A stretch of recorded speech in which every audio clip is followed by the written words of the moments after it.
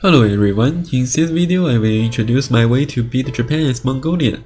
To be noticed that this video was recorded over a month ago until version 1.05, 2 weeks after the video that I beat Burgundy's France. But this strategy is probably still available for now. I will cut our long way to final victory into 4 stages. In stage 1, as we know, Mongols are at the war with Menjiang, Japan's puppet at the very beginning. Although we don't need to fight the whole sphere for now, if this war continues, Japan will certainly intervene in 6 months. As for ourselves, we only have 8 cavalry units. No guns or any equipment can be produced since factory output is lower than -100%. Fortunately, Mongolians still have some hope. After several tries, I found that only Japan and Manchuria will join this war. President Gao and his warlords will keep observing all the time. Maybe he is more interested in Tokyo's stock market. This feature ensures safety in our southern border. Besides, thanks to the proxy war system, Menjiang will not be a member of the sphere until it wins a war. So, AI Manchuria will draw a front line in its border against Menjiang. If we reach their border, and AI haven't updated its strategy yet, then their front line will be automatically moved to provinces that's still controlled by its original owner, which is Menjiang, and will not draw a new front line against us. So after destroying all Menjiang's divisions, we can use this strategy to prepare for stage 2. Firstly, we deliberately hold its last victory point from capitulation, then tear the Manchurian front line from the middle to its 2 ends, but leave the last province alone. After that, Manchurian units located in the front line will be moved to the northern and southern corner instead of getting in our way. Then we can deploy our cavalry and finally wipe out Menjiang, forcing Japan and Manchu declaring war on us and bring us to stage 2.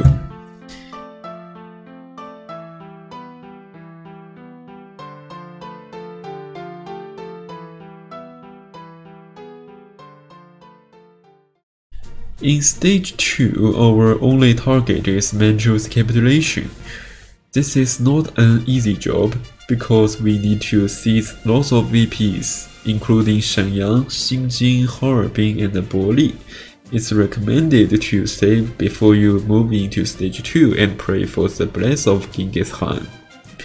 But hopefully, because of our former preparation, we can step into Manchu straightly and quickly at start, and the equipment gained from the capitulation of Menjiang will finally allow us to deploy new divisions. And remember, our only task is to move into VPs as soon as possible, even if our homeland is being attacked or our troops are encircled.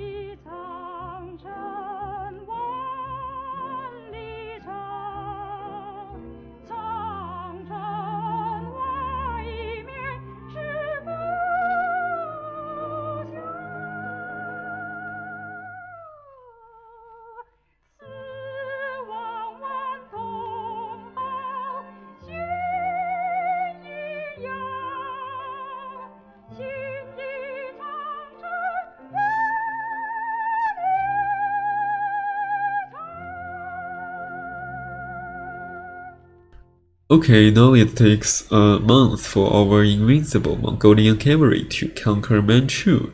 Meanwhile, most of the Japanese army only managed to leave their homeland to arrive here.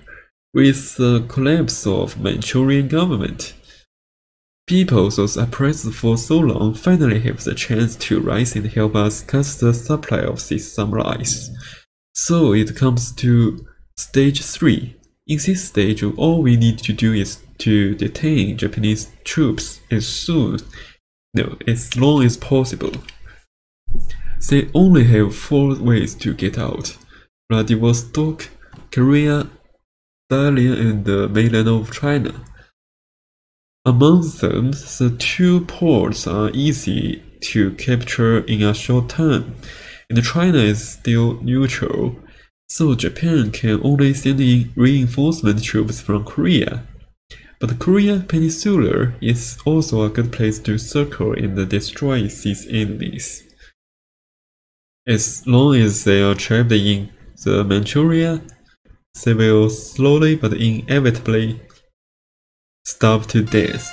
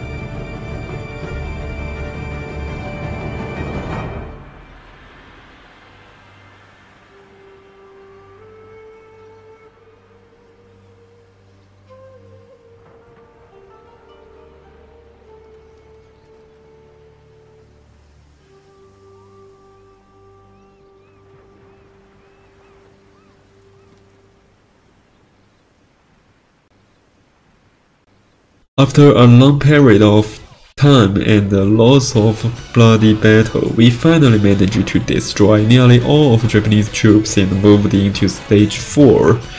We achieved this goal that Genghis Khan couldn't have done, and thanks to the Tsushima tunnel project, even kamikaze is not a problem. Nothing can stop us now. Let's march towards Tokyo.